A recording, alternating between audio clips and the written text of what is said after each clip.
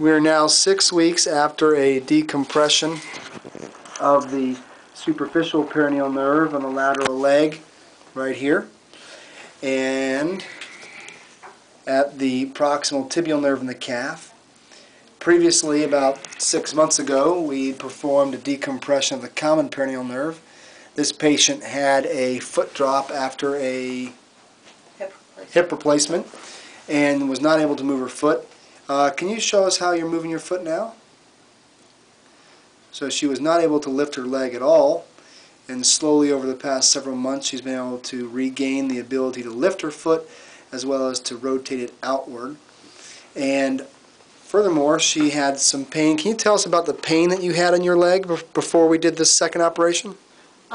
Whenever I got out of bed during the night or in the morning, it would take me about a good 10 minutes just to be able to stand on my foot because the pain was excruciating to even just get out of the room. But now I can just get up no matter how long I've been lying down, and it doesn't bother me. There's no pain at all. And also just general pain I don't have like I used to have all the time. That would come and go.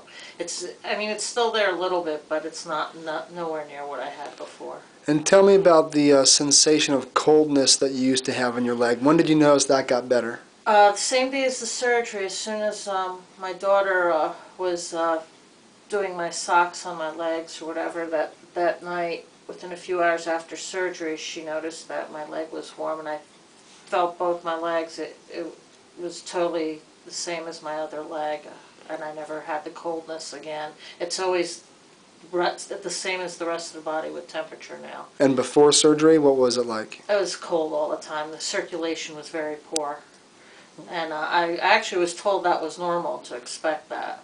So. Okay, would you say that this was a successful operation for you? Absolutely. Okay. I'm glad I did it. Thank you very much.